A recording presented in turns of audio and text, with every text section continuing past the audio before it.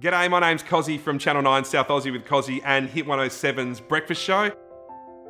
There's stacks of ways you can open your world right now, and it's as simple as picking up the phone and saying g'day to one of your mates you haven't spoke to for a while.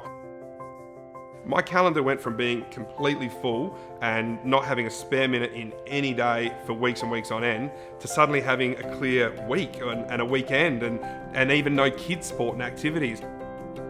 It really allowed our family to get back to, I think, how families used to operate 60 years ago, where they'd sit around a table and do things like play a game of cards or get out a puzzle. It's the little things that are just so beautiful, that moments with the kids. I'm spending more time with my kids than I ever have before. I notice things like the way their teeth have grown, or freckles on their face, or just little characteristics about them that I had never even really known before. Since coronavirus has come along, I have never walked so much, which I think has been wonderful for our family. Bike rides, take the scooter out. Like, I have literally walked hundreds and hundreds of kilometres since coronavirus started. Thinking negative is infectious. It just spreads the negativity. If you think positive and if you act positive, it just spreads to everybody else.